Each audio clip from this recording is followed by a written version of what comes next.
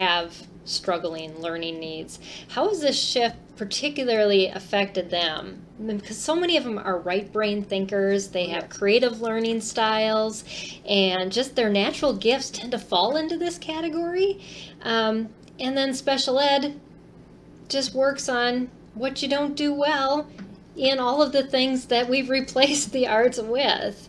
And so can you talk to us a little bit about, that, just that struggle and how we've actually accentuated that, I guess? Well, yes, there's no question that the culture has done that.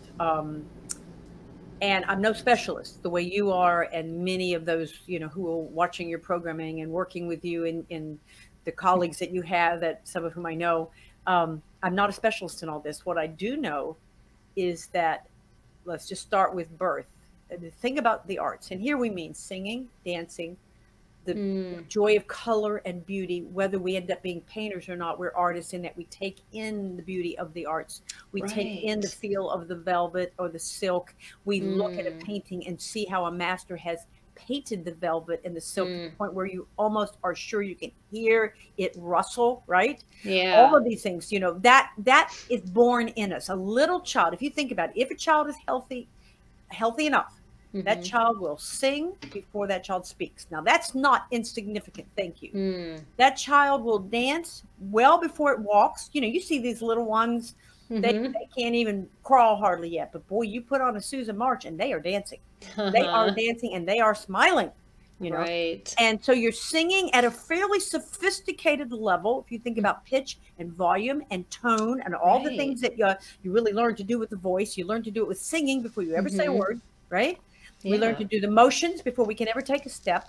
And every little child, if that child has vision or touch, is drawn to that which is beautiful. That's just there. We don't have to make that happen. Right. What happens is that we take it away from them. The culture, the system, the pace, what I would call false values that have sort of drained and rained in on our parade, so to speak.